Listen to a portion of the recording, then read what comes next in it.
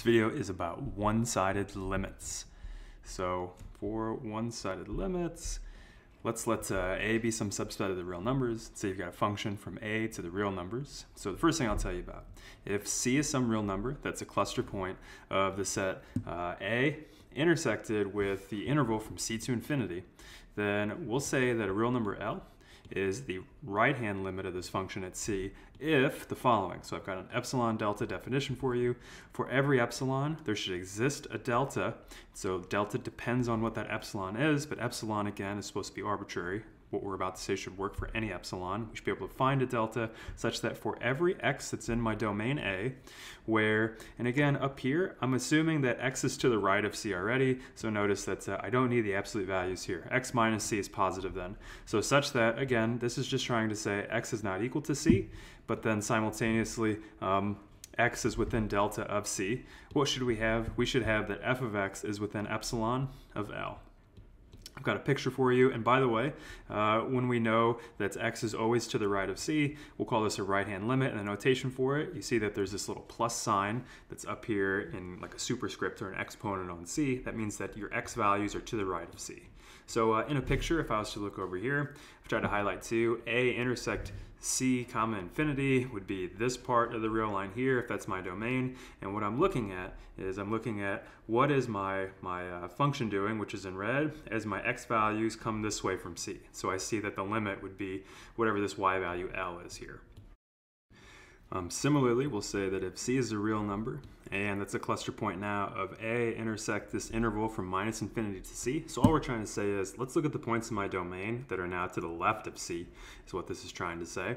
Then a real number L, we'll call it a left-hand limit of my function f at c if the following happens. So for every number epsilon that's positive, there should exist a delta, which again will typically depend on what epsilon is, such that though, for every x in your domain, remember x is to the left of c, therefore c minus x is a positive number, and all this part says is that x is not equal to c, and then this is trying to say that x is within delta of c. We should have that f of x is within epsilon of L, and so the notation for a left-hand limit, you notice that there is this little minus sign that's a superscript on c, or it looks like an exponent on c. So in a picture, what does this look like? So now I'm trying to kind of color code things. So here's the domain of my function that I care about. To the left of c again is all we're trying to say. But then in this case, if I'm looking at that piece of my graph, it looks like the y values that we're getting close to are where that yellow line L is. So as I'm coming this way with my x values, it looks like the y values want to get really, really close to that y value L. And that's the left-hand limit. So what do we have? What's the next thing I want to tell you about? How do these concepts of left and right-hand limits relate to the concept of a limit that we've been talking about? So if you've got some domain A and F's a function, and let's say that C is some real number that's a cluster point of both of these sets. So the part of your domain that's to the right of C, but then also the part of your domain that's to the left of C, then we can say that the limit of f of x that we're used to is equal to L if and only if both the left and the right-hand limits, I guess I said that out of order, the right and the left-hand limits are equal to the same number. And so let me give you an example of that. So let's look at this piecewise function. F of x is 1 if x is positive, 0 if x is 0, and negative 1 if x is negative. I've got a little picture of it for you over here. And what I want to do is I want to calculate the left and the right-hand limits of this function.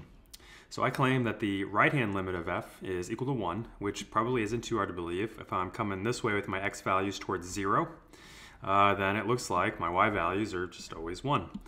So again, we don't care if we're actually, like at 0, I don't need the y value to be the output of my function there, right? So like the output of my function there is 0 at 0, but again, when I look at the x values that are really close to this, the limit is going to be 1. And so to prove that for you, what do we want to do? We're going to let epsilon be some positive number.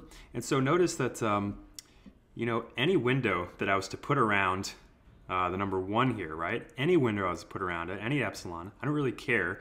Like the difference in the y values, like it's always 1. So the difference in the y value of my function, the output, and the limit value, L, 1 here, right? It would be 1 minus 1, which is 0. And so what that's trying to say is that I don't care what window you put around your deltas. I guess maybe I should go this way then. What window I put around my deltas, actually I should go this way, shouldn't I? it doesn't really matter what window you put around these guys. So let's just say delta is equal to 1. So let's say I went 1 unit length out here, right? If I was to pick any point in here and plug it in, its y value is 1, but then that y value, f of x, minus the limit value 1, it's going to be 0, which again is going to be less than epsilon. So to kind of put that all together for us, what am I saying? Then for any x's that are within 1 of 0 to the right of 0, so again, if here's 1 that I'm looking at, any x in this interval here, what do I have? I have that f of x minus 1, an absolute value. Well, that's going to be 1 minus 1, which is 0, which is less than epsilon. So therefore, the limit as we go from the right of this function is 1.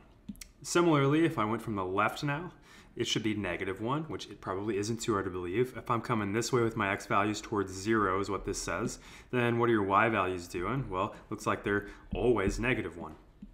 So how would you actually prove this with the epsilon delta definition?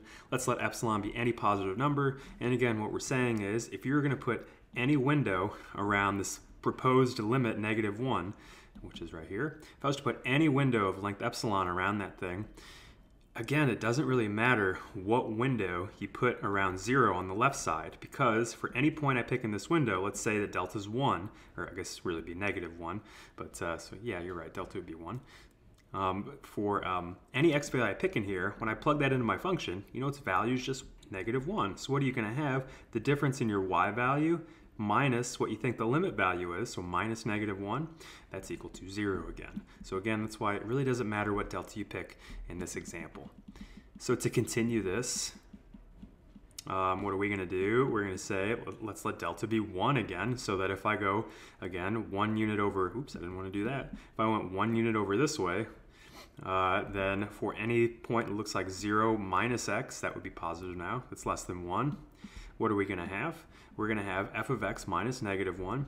But if x is to the left of 0, then its output f of x should be negative 1. So that's where this purple negative 1's coming from. And when you subtract those two things, you get 0. But 0 is less than epsilon.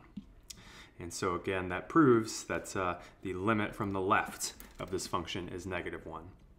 So to put it all together, what did we just show? We just showed that the right-hand limit is not the same as the left-hand limit. The first one's 1, the second one's negative 1.